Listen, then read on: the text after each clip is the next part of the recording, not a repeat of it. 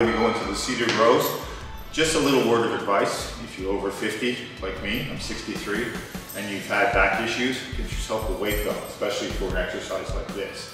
Yes. Where you can go a little bit heavier. You want to use this just to stabilize your lower back. I try to use this for pretty much everything I go heavy on, no matter what it is at this point. It's just preventative medicine, that's all it is. It's, you know, some people say, well, if you use that, you're not strengthening your core. At our age, do we really need to strengthen the core that way anymore? You know, yeah. Do your ab exercise, do your lower back exercises. Yeah, core exercise. Yeah, exactly. But if you want to make sure you're stabilized, get yourself a belt. They're cheap. You can even buy them at Walmart or wherever, and just use it. Yeah, stay safe. Right? Especially if you have a small injury, you never know, and you're gonna find out the bad way. So why be so wrong? Be safe. Exactly. So.